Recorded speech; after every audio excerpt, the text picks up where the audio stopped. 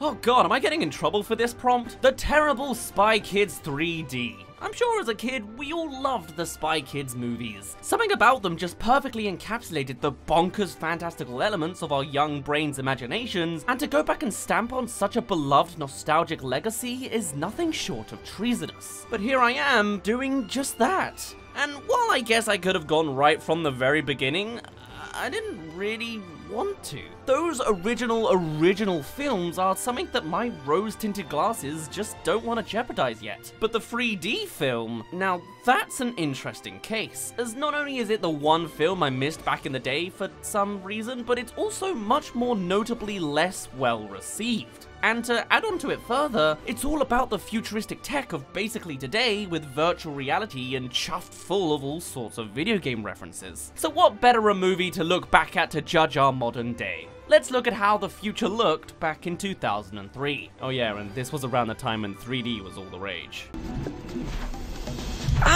Yeah, okay, I can tell. So we start off at the sassiest amusement park I've ever seen and heard before, judging by the music at least, and we're given an over-the-top narration from main character Junie. Now, you probably know who this guy is. He's the little brother in the whole Spy Kids series. But what I like most about him is his actual IRL name. It's Daryl Sabara. Daryl! Spelled correctly and everything. Do you know how rare it is to see my own actual name on the screen? Anyway, Junie is now retired from the old spy agency OSS and is now a detective PI gumshoe type of guy, doing random things, all trying to save up to play this new game, Game Over, the biggest VR game in history. But after breaking his piggy bank and losing his earnings, because of course he does, he settles with going home instead. And soon enough, Junie is given a visit from helicopter hair girl Gertie Giggles. You know, Hannah Montana's friend. There's gonna be a list of celebrities you've seen before. She's here to convince Junie to rejoin the OSS and to tell him that family's important, and everyone's your family. One swift rejection later, and we immediately have a discussion with the President of the United States, although it's actually the old head of the OSS. Also, it's freaking George Clooney, and I love the censor bar joke on him. Still, he finally convinces Junie over as he reveals the news that his older sister Carmen has gone missing on a mission. Oh shiitake mushrooms. I'm gonna be real annoyed if YouTube shoots me down for saying that. It's at this point that Junie is actually chucked into the game. The mission's all about Game Over being a trap and a device for the creator, the toy maker, to enslave the minds of the youth and escape, and Carmen is MIA inside it. But I gotta give it props here. We're at the 10-minute mark now, and we're in the game. That's some incredibly fast pacing. And sure, I guess you could argue it's rushed, but considering every other film in existence drags these kind of prologues out, it's honestly refreshing to have a film just jump into what we're all here for. That being said... the visuals just look awful. This is seriously rough. So after landing in Lazy Town apparently, we're then introduced to more eye candy with Pogo Toad enemies. Also, there's collectible coins for no real reason, because it's a video game, and when they attack this one random guy here, it just... oh, there's no depth, there's no tiling, it's just god awful. Oh, and after knockoff Twilight guy over here, here's another one. The nerdy guy, apparently, who just claws Junie into a hole. What a wild start. Oh. He fell. Thanks for telling us, dudes. I couldn't tell. So Junie loses one of his 9 lives, because everyone's a cat in this world, I guess, and it's revealed that he has 4 hours to save his sister, not the 12 as he previously thought when he was being briefed. Why? Well, because... time flies when you're playing games. Sounds like bad writing to me, Chief. So next, Junie uses the robot guy's metallic goo to climb himself out of the hole. Oh, and from here, we've made it to the iconic world of Windows XP. Huh. So those same boys are here again, though now with a new third guy. I'm Rez. Of course you are, buddy. And after learning that cheating causes an immediate game over, Junie is shot to the moon by the boys. Oh, what are those physics? Now with the writers backed up into a wall, Junie gets some random assistance from OSS, an additional lifeline, granting Junie one person to come in from the outside. How this logically lines up? I have no idea. Is this teleportation? Do the OSS secretly have the entire family caged up ready to get into the game? Whatever. Either way, Junie picks Grandpa because his energy levels would double back up to his arms and brains because of his legs or something. And apparently, sure, here he is. And to make things more, distasteful, I guess, a random power-up then appears: Mega Legs. I mean, I know it's 2003, but that's a little on the nose. Though the actor was actually paralyzed, so maybe it's like an actual fantasy for them. Also, the power-up is more than just legs, it's an entire super suit. This is some Iron Man green screening work from now on. They're really predicting the future. Oh, and then Grandpa just disappears anyway for following a butterfly out in the middle of space. And hey, if you like my stuff so far, then do consider subscribing. Remember, only you can help balance out my unsub ratio count. I don't know what I'm doing. The toy maker, meanwhile, Sylvester Stallone, is watching him, and he's got Carmen trapped in an energy bubble field. Moving on, Junie now makes it to Rebel Rockets. He's lucky something was here at all, really. And it leads him to a stadium mecha battle arena. Conceptually, this is probably pretty cool, but my oh my are the visuals just ugly. And Junie's thrust into battle immediately. It doesn't even feel like anyone's actually here. So here's the mecha. No head, it's just a single platform to stand on, and no logical sense of gravity taken into account. And his rival is a girl. And of course, her mecha is built like a grown woman. Now, Alita Battle Angel over here is the quiet, competent tomboy type, and she just wrecks him in battle. Though how Junie doesn't fall off the platform when it's literally like sideways, we'll never know. Hi, I'm Demetria. Oh, nice to meet you too. Now this battle just gets wild. The most accurate part is the polygonal AI audience members that you see in video games. These mechs just start flying each other around. Junie literally doesn't seem to understand the concept of centrifugal force one way, but then proceeds to sprint around the diameter of the stadium the other way. And like, every time Junie is hurt, he loses a single life, whilst Demetria here is literally hit once and proceeds to just lose multiple. This game is rigged. And like, I get what they were going for with this battle, all physics aside, but even the logic of how Junie wins is a bit of a stretch. Cycling around an enemy is a common trick in games against like an eyeball or a robot, but Demetria here isn't spinning on the spot to turn the mech around to follow him, so she shouldn't really logically get dizzy from just this. It's just really unpolished all round. And with that done, Junie sprung away back to Earth, just as easy as that. Here's the toy maker again, and what's his kooky gimmick? Well, his trio of assistants are actual holograms of himself in different archetypes, and he's debating what he should be doing or something. That part doesn't really work. Back to Junie, and he somehow didn't lose a life from the spring jump earlier. And look who it is again. The entire planet of Earth has a population of 3 apparently, and it's these guys. So now, because he stood in front of the poster one time, they think that he might be the guy. A prophetic character who's said to guide them all to winning the game. And there's only one way to prove that, by beating them all in a race. Huh? This is essentially just fan service, really, and like, I guess that's fine, but this was created by professionals, you know? I'd be proud if this was made by me, but it's not the same. There's no kind of build-up or standing logic for any of this. So it's time to race. Claim your vehicle of wacky races cars. There are no rules in this race except win. Okay then. Also, there's a couple extra randos in the race added in for flavor, I guess. This next joke, though, I do like. 1, 2, 3, go! It's a nice subversion. So the race naturally has more bonkers illogical action in it. There's the purple unicyclist who uses an electric stun weapon and is taken out by a pie attack that just comes with the car rather than an item box or something. Rez convinces Junie to press a button that ejects him, sabotaging his chances, though why would you cheat when you're investigating if he's the guy? Also, he then crashes, losing 3 lives from the wreckage. Grandpa Deus Ex Machina's in from the back, putting Junie on track and just plucking the nerdy one away. And as they continue to beat up Junie down the path, more carnage happens to everyone until they all fall down a pit. And Grandpa's just there, always knowing what to do, apparently. Grab another bike, Junie! And it's the final stretch, with a new vehicle from the purple rival, and it ends with Junie doing a handstand on the handlebar, his vehicle being swiped from underneath him, landing on a wheel piece, and sliding into first place. I mean, this just goes down a massive rabbit hole as it goes along. It's funny, there are moments where this looks genuinely cool and logical, like when they're all steaming down the tunnels, if only the music was a little bit better, but these bonkers theatrics just really take me out of it. I guess that's the style though, it's all fan service and no thought. Oh my god, the purple rival was Demetra all along! And with victory confirmed, Junie is now officially the guy.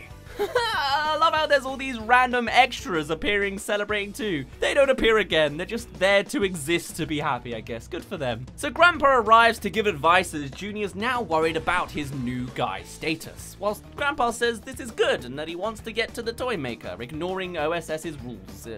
I guess that's a conflict of morals. Meanwhile, the kids band together to combine their skills. With my strength. My brains. My cool. My intuition. And my axe. Oh boy, everyone knows you can't succeed without cool and the skills of a woman. 2003 really was a different time. Next trial to overcome though is the programmers. According to the OSS, they're doing so well that the programmers are now onto them. What? Pull him out of there now. Pull them out of there! Now! What? And you can tell the programmers are nearby because they leave green chips in the air. I didn't know that's how they worked. Well, whatever the reason, someone's been cheating, and Demetra then reveals a shortcut map. And then come in the programmers, leathery, scary, and cool. Or so I presume 2003 would argue. And as Junie pointlessly tries to just push the programmer's arms away and call for Grandpa, here he comes in a random invisibility cloak, apparently. Let's see what you really look like. Suck it, you computer nerds. You look so nerdy and weird. You all look the same with glasses and a desk. Hey! There's multiple things I could say about this scene, but this whole movie is just chock full of these kind of moments. So let's just watch Grandpa awkwardly laugh for the next few seconds. So the Toy Master has another scene, and again, it's terrible. I mean, the sciencey one is looking at the camera rather than the hologram, the original looks unconvincingly annoyed, and the joke of the scene doesn't fly either, with him being annoyed of the others talking amongst themselves without him, or something. So next, a health pack appears randomly, and Junie gives it to Demetra, because of course he does, and the guys all smirk and nod, like that one scene in Civil War, which feels really creepy when they're like 12. So with the forced romance scene ticked off the box, it's now time for the forced backstory scene, with Junie randomly asking why Arnold is in the game. I didn't even realize his name was Arnold. Everyone steps back like they're in some kind of play for dramatic effect, even though Demetra clearly wouldn't know what his backstory actually was, and Arnold then tells us that he wants to win money for his poverty-struck family. But plot twist, the game now demands that they fight each other. Survival of the fittest. Wow, they really chucked that in last minute to build up the scene, huh? I guess kids just wouldn't have the memory to have remembered that tragic backstory if it was told any sooner, right? Nor would they care about anyone else's motivations either, because like, what's freaking Rez's backstory? He was born cool? So Arnold puts up a seriously good fight, and Junie should have lost all of his lives, but the game is still rigged in his favor, and he's saved by another Deus Ex Machina, Demetra taking his place and sacrificing herself. Game over. What a waste of all those extra lives. You never even got an email address.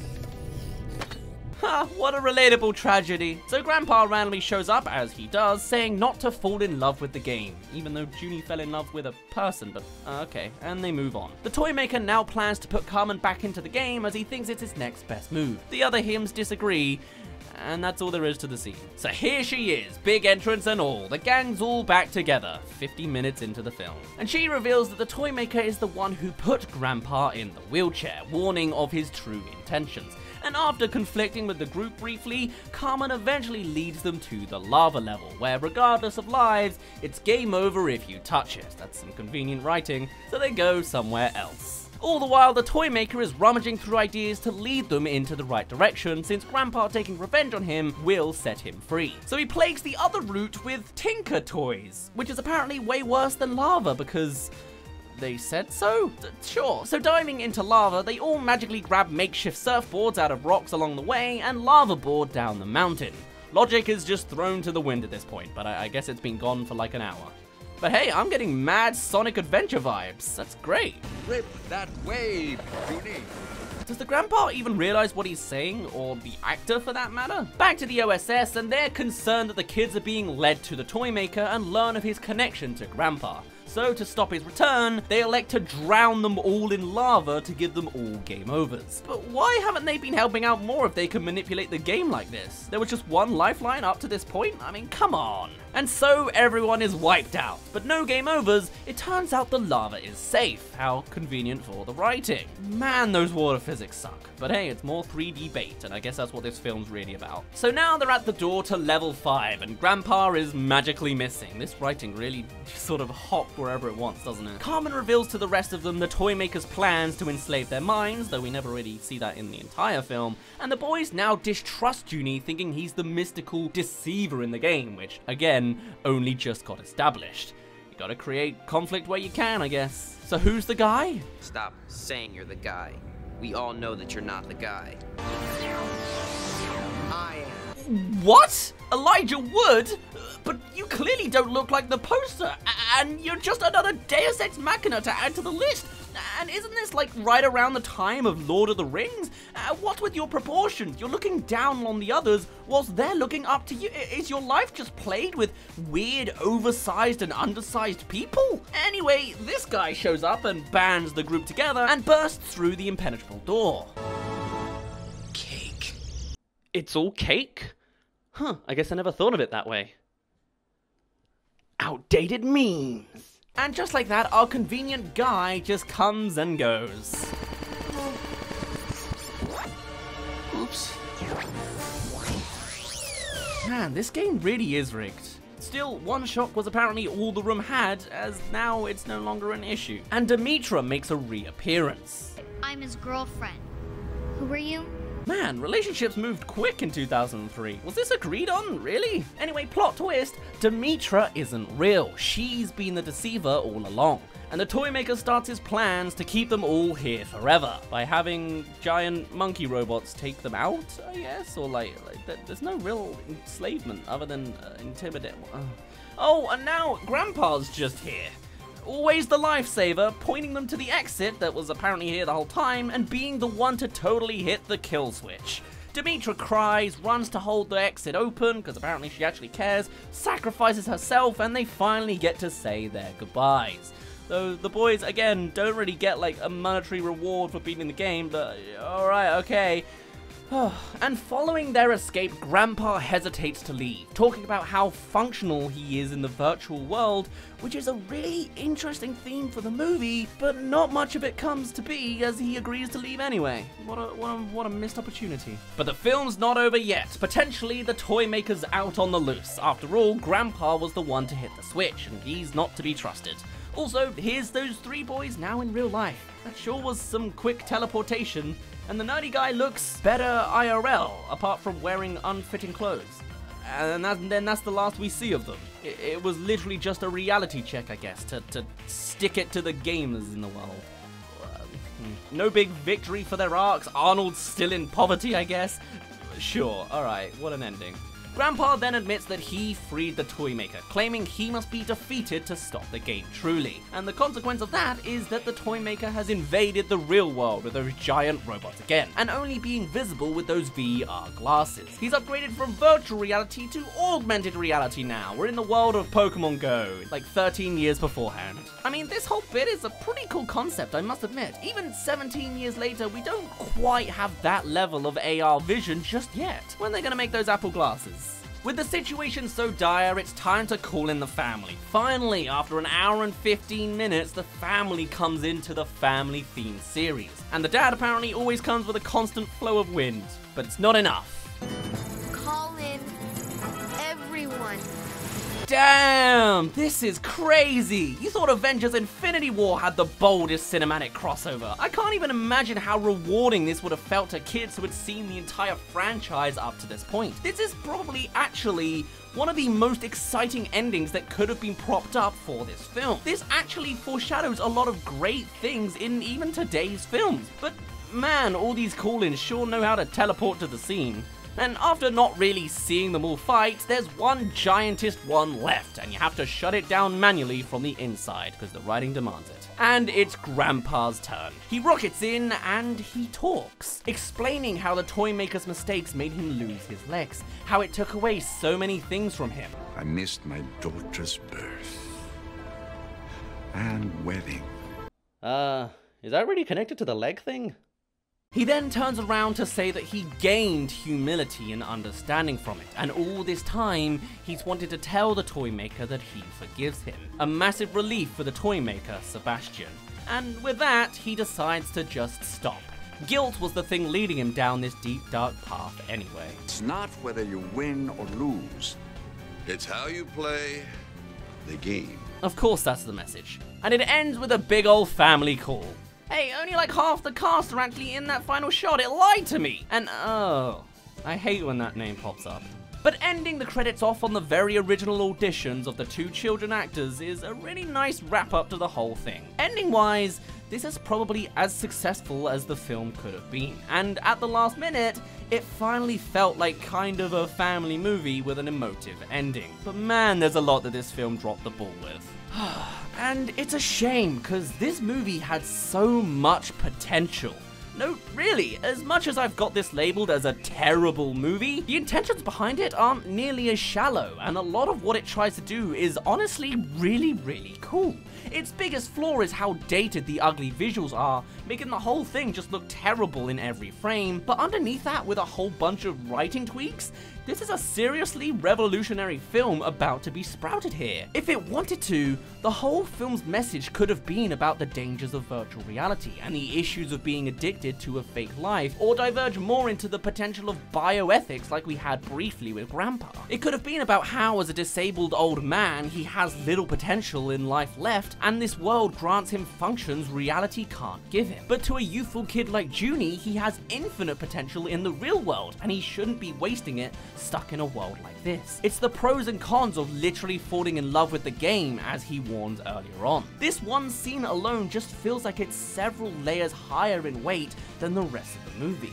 And also, as a franchise that is all about family, this film sure does kind of abandon the family for most of the screen time. At the end of the day, it's just a fan service movie showing different gaming references and gags without any real world building or fleshing out, and it really just comes off as stale. It's a big feat to make a film almost entirely on green screen, trust me, I know, I've gone through that for like 130 hours, but as much as it did predate the ending of Endgame or the concept of Ready Player One, it just falls flat as a symbolically and logically good story for just how thought out it isn't. Though the director Rodriguez clearly got it right later on, as he actually directed Alita Battle Angel. Huh. Yeah, I guess I can see that. And as much as I say this film wasn't as successful as the other two, it still somewhat succeeded, quintupling its budget of $38 million to $197 million. Sylvester Stallone, meanwhile, earned a Raspberry Award for the Worst Supporting Actor for his performance. An unfortunate mix of bad writing and bad acting, it seems. But beyond that, this film is awesome. I'm sure as a kid, I would have loved it. But if it was just all a bit more smarter, this could have been a great futuristic film that was on point too. Instead, looking back in 2020, it's fantastically terrible. Ah well. There's always the newer Machete films to watch if I get another Spy Kids itch again. For now, my name's been Dazz, you didn't really care, and I'll see you in a bit. I can't believe I never knew the guy's name was Daryl Sabara. I mean, it's such a mini victory to see my own name spelt correctly on the big screen, and so large. Like, I usually wait and scan through credits to see the word Daryl when I'm watching, like, Marvel film credits to wait for the end or something, but, yeah, who'd have thought you would have ended up with Meghan Trainor? The things you learn.